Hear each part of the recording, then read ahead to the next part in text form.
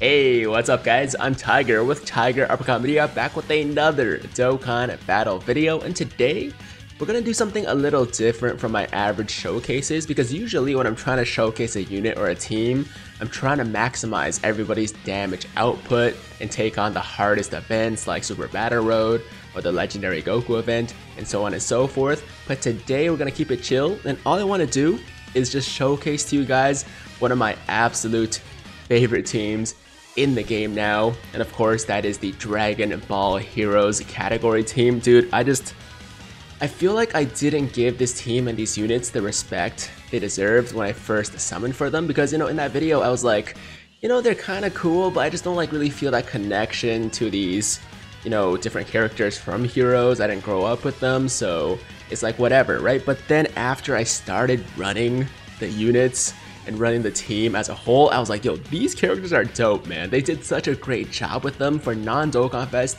non-LR units. I think the super attack animations are top tier, or at least like, right up there, right, with some of the best animations in the game. And yeah, anyways, I love it now. One of my favorite categories, one of my favorite teams to run at the moment. And even right now, even though we don't have a ton of Heroes units, we have a good amount, right? So you have a lot of options as far as your team composition. And this is my favorite loadout right now to use. So unfortunately, the Rainbow Superfu is not my own, it is the friend, but I do have my own Superfu with no dupes, but that's okay. And the rest of the team is as follows. We have the Golden Cooler, we have the Super Saiyan Cumber, we also have Super Saiyan 3 Xeno Vegeta, Goku. Super Saiyan 3 Xeno Vegeta is here as well with a single dupe. The Goku has 2 dupes, and then we have my Supreme Kai of Time with 3 dupes. Still super tempted to go back in, guys, for that final copy, but we'll see what happens. Anyways, let's jump in to the newest Dokkan event at the moment on Global, which of course is the Fizz Piccolo event. And with the Foos, we only have 130% boost at the moment, even though that's a decent boost. Obviously, I don't think it's enough. Actually, I haven't tried it. This team might be able to take on the Legendary Goku event. It would be really tough though. It'd be really tough to clear that event, I think, with this team at the moment. I think it's probably possible if you get lucky, but it'll be tough, so maybe I'll attempt it in a future video. But right now, like I said, we're keeping it chill. This video is just about, showcasing different units, showcasing their super attack animations, and just showing you guys how freaking fun this team is and why it's one of my favorite teams right now. But like I said, we only have the 130% boost from the dual Fu leaders at the moment, and obviously I do expect us to eventually get a better lead, like a Dokkan Fest exclusive Heroes leader. It's only a matter of time, and it's probably going to be something like Super Saiyan 4 Vegeta or something like that, so I'm super hyped for that. Alright, so first off, we have the Super Saiyan Cumber with over 1 million attack from the start. Alright, over 1 million damage too. Keep in mind, 130% boost across the board from the Fu, alright? Under a 170% lead, obviously they're all going to be doing much higher damage, but look at that Fu though. That Rainbow Fu just got 1.6 million. He also sealed the Piccolo. It doesn't really matter though because he's dead. But these animations, guys, just look so freaking good. And we also got the 2 Super Saiyan 3s together immediately, which is perfect. Yo, my rotations never work out like this when I'm trying to showcase teams, so this is awesome. Okay, so now we got Goku with 1.5 mil attack, 2 dupe Super Saiyan 3 Xeno Goku, by the way, 1.5 mil career right there. Amazing animation as well. Let's see what Vegeta does. Vegeta's at 1.8 mil. Yo, guys, this is on a 130% team, man. 130% team. They would be getting over 2 million right now on a 170% team, like a Super Saiyan 3 team with a support on rotation. The damage would be pretty out of control. Alright, so now we're actually getting through this pretty quickly. Now we have the double Fu as well as the Super Saiyan Cumber, and the Cumber actually does have the ability to stun super class enemies when they attack him, which is amazing for Super Battle Road, but I don't think this Piccolo at this stage can actually be stunned. Can he? We'll have to see. Now, one thing with the Cumber that I've noticed is that his damage is actually not as crazy as I thought it would be. I do think the Fu actually hits harder, but he has a little bit more utility overall, right? Because he has that ability to stun. Like he's a bit more unique. He's the only unit that I know. I think he's the only unit actually in the game that has this mechanic where he can stun the enemy when the enemy attacks him as opposed to the other way around. So that is kind of cool, but you know, I feel like the Fu is definitely a little bit more impressive overall.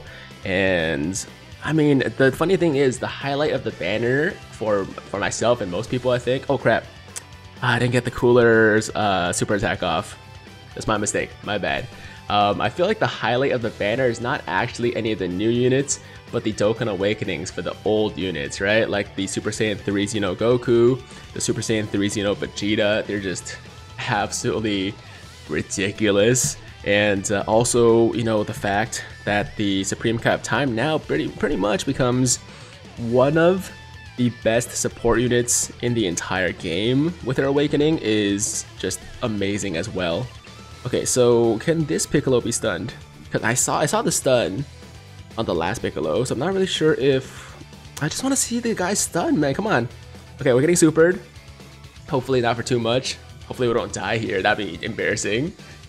Come on, yo, take it, just take it like a champ. Okay, 123k, you know what, we can live with that. We can live with that. 1.16 mil from Cumber right here. And 863k crit. Okay, that's not bad, that's not bad. He did take that normal for 11 damage though. 11 damage. And yo, Food is doing his thing. Yo, that animation looks so clean. Yo, but my favorite actually is this right here. The time judgment something. What was it called? Lightning, judgment, lightning of, but whatever. It doesn't matter. Doesn't matter. It looks dope. Yo, my girl tanking well as well. Well as well. She's taking the damage, the hits. You know what I'm trying to say, man? Yo, it's early. It's early. My brain's not working properly. Just focus on the units, don't focus on me. I can't talk right now. I love this team, guys. I really, honestly do. Like, this is actually one of my favorite teams. I try to use it for every event right now that I possibly can. Oh, by the way, this Goku is an amazing tank.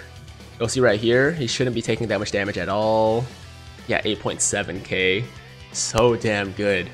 So damn good. And this should finish it off. Oh, actually not. All right. Vegeta.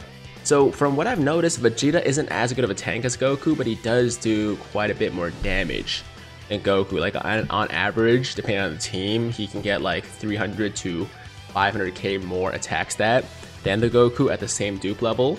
And actually this Vegeta actually only has one dupe, my Goku has 2 dupes. So yeah, pretty big difference between the two units as far as damage output goes.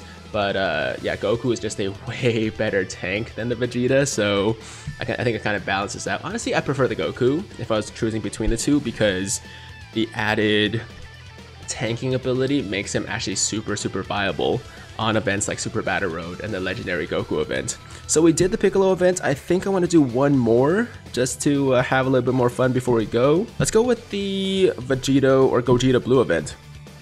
If we can find a friend, that would be awesome. Come on, Fu. Where you at? Oh, okay, you know what? 90% Fu. Not a rainbow Fu, but I will take this 90% Fu. Going with the same team, of course. Hopefully, we don't have to use any items. Hold on, is that the same team? That is the same team. Okay, cool. No, I made a few different teams just to like try out the different setups. And I think I had a team with like the Great Saiyan Man 4. Like I said, you have a lot of options now, man. The Great Saiyan Man 4 is awesome. The Super Saiyan 3 Gohan is still phenomenal. Oh, that Super Saiyan 3 team. The new Super Saiyan 3 team with a bunch of like heroes units, like the Xeno Super Saiyan 3s, the Super Saiyan 3 Gohan, Super Saiyan 3 Trunks is really fun as well. And it actually does really well. I took it on Super Battle Road and I was able to beat it. I think it was a little bit more difficult than my average setup because some of those guys don't tank the greatest, but it's still a really freaking fun team, guys. So if you guys haven't summoned on the Heroes banner because you were a little bit iffy about whether or not you should summon these units, whether or not they're worth it, maybe this video will convince you to do a couple multis, because the good thing about that banner is that it's a guaranteed featured unit with every multi, so your chances of getting shafted are pretty low. I mean, unless you get like the 1 or 2 units that you really don't want as the guaranteed. But for the most part, they're all really good. Even the ones that don't have Dokkan Awakenings, like the Xeno Go tanks and the Bajanks or Bajeks and Go Hanks, I think. I don't remember the names exactly, but yo, these rotations are working out so well. I don't know the names like by heart, but the different fusions, right? Even though they don't have awakenings right now, they're still pretty solid in their unawakened state. And then once they get awakenings, we know they're gonna be absolutely ridiculous, just like the Super Saiyan 3 Xeno Goku, Super Saiyan 3 Xeno Vegeta, and the amazing support in the Supreme Kai of Time, right? So I honestly feel like it's kind of worth the summon. But at the end of the day, it's up to you guys. So what I'm going to do actually is put the cooler rotation now so we can see him a little bit more. And of course later on we do have Gogeta Blue, who's AGL, so we can get that type advantage. Alright, here we go. Let's see what the golden cooler can do. I haven't used him a ton because I literally just pulled him last night, so I've run him like maybe 2 or 3 times before the showcase. So I'm actually not really sure what he can, like what he's all about. Alright, so close to 1,000,000 attack, no dupes by the way, at 541k. Additional attack, I believe he has a 30% chance of getting additional super attack. Or like basically he gets a guaranteed additional attack, but has a 30% chance of being a super. Alright, there we go. Man, Fu does a good amount of damage. Like, I wasn't super hyped for him because I was like, who cares about this like new random villain, is whatever. And then I saw his damage output and I saw his animation. I was like, okay, he's pretty dope. He's actually pretty freaking dope. Alright, so now we're on the Gogeta Blue stage. Actually, no, sorry. Super Saiyan Gogeta. And we're getting supered. Like I said, this Goku is a very good tank, so I don't expect him to take too much damage here. Hopefully. 10k, look at that, man. Look at that, with the type disadvantage and everything. Only 10k from a super. We got the crit off too, taking normal attacks for 95 damage, double digits across the board, and Vegeta doing over 1,000,000, and also taking really well. Yo, I kind of take that back. Yo, I was saying how Vegeta wasn't like that good of a tank. I think he's actually still pretty solid. He's not as good of a tank as Goku by any means. Goku is definitely a way better tank, but we gotta give him respect where it's due, man. We gotta give him respect where it's due. So as far as the defense goes, Cumber has 90,000 defense. Golden Cooler has 81,000, which actually is better than I thought. And then Supreme Kai of Time with 3 dupes, 61,000 defense. So everybody's gonna be tanking pretty decently here. And we should be done here pretty soon, man. Guys, this team with the 130% lead, absolutely rolling through some of the harder Dokkan events in this game. Obviously, I know Dokkan events, not much of a challenge, but as I said, we're trying to keep it chill here, so we're not going too crazy. I really want a Dragon Ball Heroes Super Battle Road stage, like Bandai Spice out there. If you're watching this, please give us a Dragon Ball Hero stage, alright, for the next batch of Super Battle Road stages, because I would run that like, that would be like the one stage I run 20 times to get the missions done, because I just love this team so much. It's just such a dope team. These characters are so good, man. They did such a great job with them.